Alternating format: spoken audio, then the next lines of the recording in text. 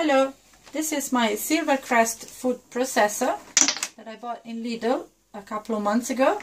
The model number is SKM550B1.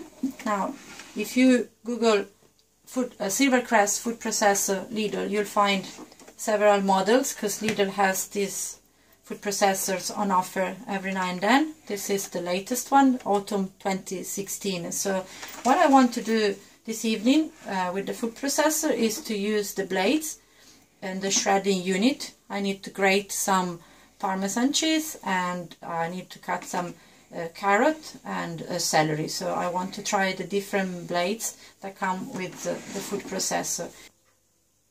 Okay, so I removed the cheese. I put back the part of the shredding unit. Now this is the shredder blade. It's got two sides. This is the fine shredder. It says here, and coarse shredder. So I'll start with the coarse to see how my carrots will come out. This is because sometimes I get different results really with different vegetables. So for example, I suppose the carrot comes out in a way, but the onions are probably more mushy because they are softer and more wet. So I'll just go with the carrots to the demonstration as well. So I'm going to use this. There are pieces coming down. They're nice. I can make a salad with this.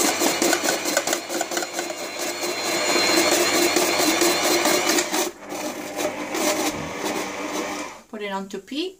So instead of just stopping the food processor, I put it onto P, and I have some carrot left, but I don't want to shred it all with the coarse part. I'll just reverse the blade now. There are some carrots inside, but we remove them later when we clean it. So this is now the fine shredder.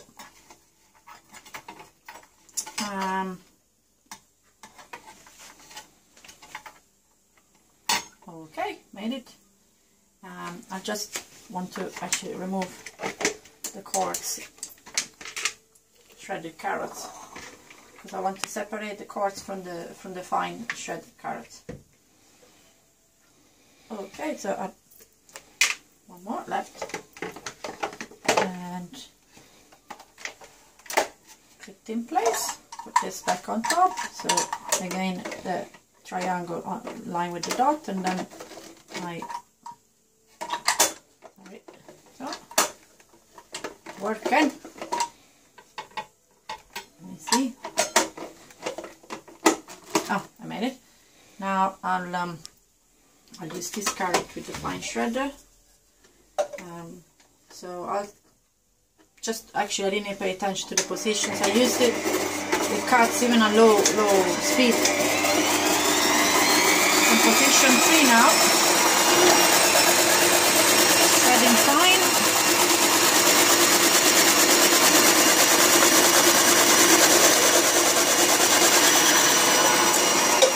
Finish my carrot. Actually, I want to use the last piece as well.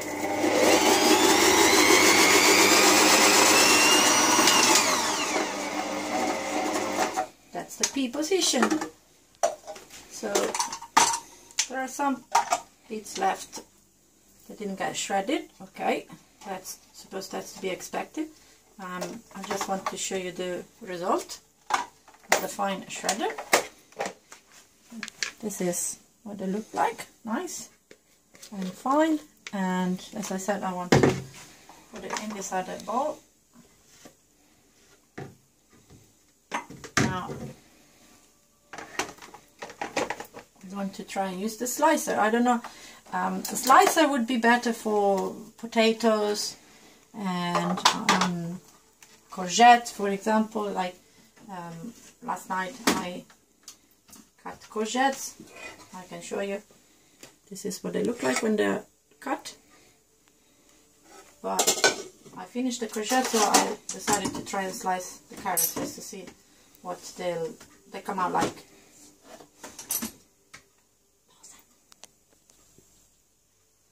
Okay, so we change blade again. Now probably if you were to change vegetables, you might want to wash this or rinse it. For me it's no difference because I'm using the same type of vegetables, the carrots. I just get rid of some of this, but they do get stuck. I think I understood in all food processors that they get stuck, so I'll have to get used to that. And now we're using the quartz slicer.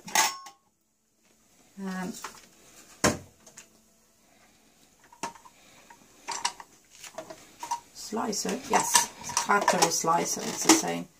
And I'm going to use this carrot to see how it cuts when it cuts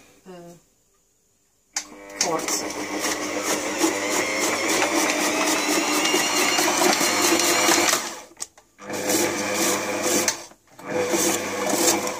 Okay, let me see. Actually, just rotate this. So these are supposed to be coarse. These they look thin to me, but they are long slices because when the carrot goes down, it tends to go sideways. So, but if they're too long, you can always put it back in and cut them a second time, do a second round of cutting. So I have to retrieve my carrot. I don't have much left, but I want to use the fine slicer now. There's a big slice left there. Another one got stuck.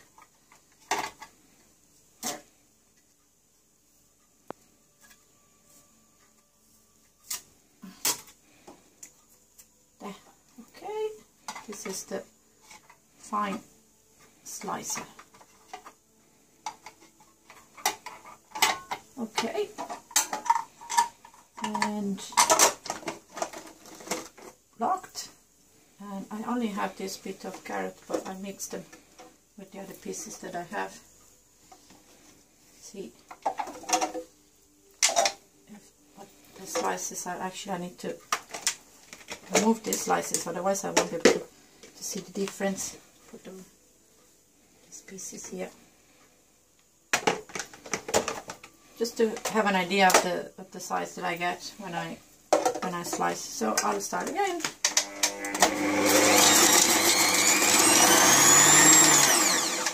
Let me see if I have enough carrots to tell the difference. Well, yeah, they are actually different. Yeah, these are thinner. These are not as thin. So let's see if it. I suppose it does make sense to cut the celery. What I need to do with the celery actually is to shred it. And as I said, you often happen to have pieces of vegetables mixed here. I'll clean a little bit, but the thing is that depends what you need to do. If you need to do a mixed salad, it probably won't make much difference. But if you want them all the same size, maybe you use the fine shredder, like in this case, and then with these bits you just use them for something else, like I would use them for a pasta sauce. So I don't mind if the celery is mixed with the carrots, if the blade is still dirty, because I'm going to use the celery with the carrots anyway for my bolognese sauce. So, but as I said, you might need to rinse it before you change. Oops, sorry, the other way around. Before you change the type of food or vegetable. So I'll go this way. Maybe no, I'll use a hole and I go.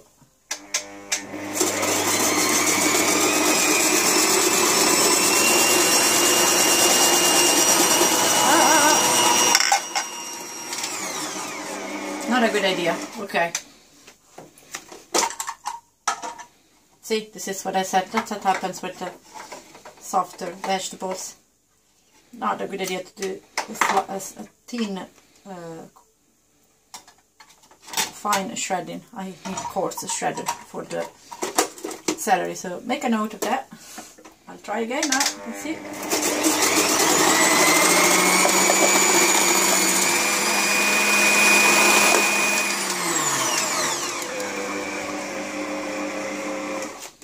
Okay, just to show you the result, this is the shredded celery. It's good enough for my bolognese sauce, and so I'm going to mix the carrots, and then I'll also do some onions, and I can start with my sauce. So I need to clean a bit the food processor, but that's basically it.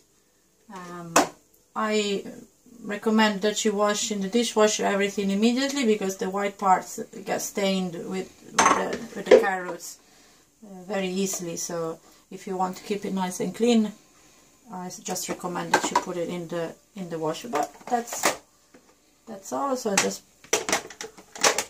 put together the shredding unit again, and thanks for watching my video.